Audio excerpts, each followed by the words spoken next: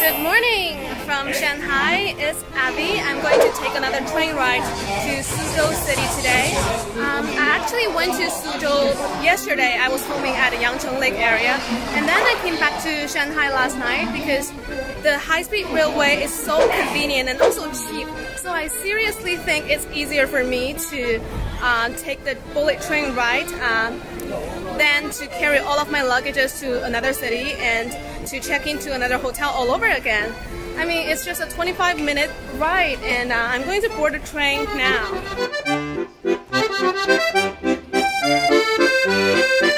I've come to the ancient town of Suzhou. It's a twisting labyrinth of ancient streets, waterways, and canals, and it's so incredible. You know, there's a saying in China, above there is heaven, and below there is Suzhou.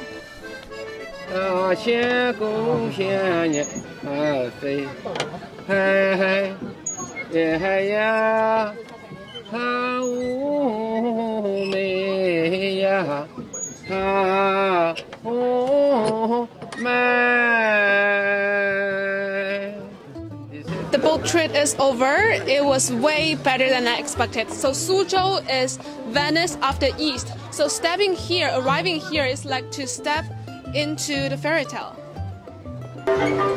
That is Pingtan that they're playing. They are singing in Suzhou dialect, the Wu dialect, which is reputed the sweetest tone in China. But I don't understand the lyrics though. The dialect to me is like a foreign language. But this is Suzhou people's favorite art form. It originated here in Suzhou and flourished in Shanghai, but it's still super popular here locally, and it's often played in the tea houses and gardens. 我们的苏州评弹呢，它从明朝末年，传承到今天。那什么叫评弹呢？它是用苏州话来述说，大多数的都是战争的场面，如《三国演义》。那我们这个形式呢，它叫弹词，有说有唱，有唱有弹，所以说评话弹词，它连在一起就叫评弹。那么发源地在苏州呢，我们就称它叫苏州评弹。It's so nice that they have those subtitles up there so I can understand what they're saying. And they're using this 3-string instrument, sanxian, and also pipa, the Chinese lute, and wearing these traditional Chinese costumes. And actually the performers they're taking other art forms like Kunqi opera and Peking opera as references and apply them to their voice changes, facial expressions, and body movements to better tell the story and also mold figures. The owner of this tea house is also an actor. He just told me that the performers were struggling to keep this tradition alive. You know, a couple of years ago, they often performed for the elder generation who appreciate this art form.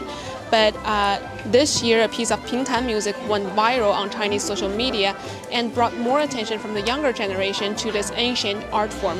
但是我们现在的评弹馆呢？来的都是全国各地的年轻人。去年我们一年还来了50多个国家的外国人。外国人到这里来听评弹，其实他们就是来听我们苏州评弹的韵，听它的调。因为音乐它没有语言的局限，音乐才是世界语言，外国人都能听懂。And also with the connection of the high-speed railway, more classical music lovers from the nearby cities would pay a special visit to Suzhou during the weekend just for this. 一般像周末的时候呢，大多是自驾的比较多。那么现在像10月长假的时候，那就大多坐着高铁，坐着飞机，先到上海到无锡，然后转车到苏州来，大多数要这样来。